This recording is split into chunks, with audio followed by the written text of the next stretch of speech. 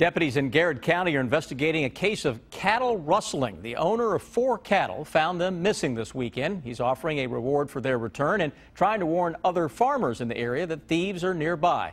Kristen Kennedy has the story new at 6. Rob Dean runs a feed shop in Garrett County. We deliver feed to 80 of the 120 counties in the state. He knows how expensive raising and keeping cattle can be. He's spent about $4 grand so far, raising 4 this year on his farm. Those 4, he says, someone stole this past weekend. It's a big loss to me just losing 4 head. I couldn't imagine losing, 20 or 30 or 100. Of course, every farmer, feeds their cattle first thing every morning normally. And at 7 o'clock, I noticed them missing. Dean tells us this gate was locked and that he and his wife didn't see any tire tracks or footprints. And everyone who stole them actually knew what they were doing and had dealt with cattle before.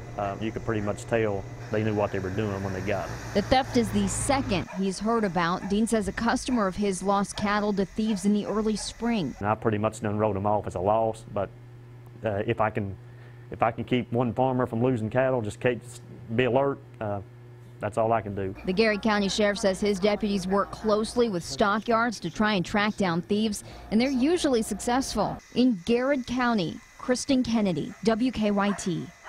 And Dean says he and his wife are planning on putting surveillance cameras on their property to prevent any future thefts.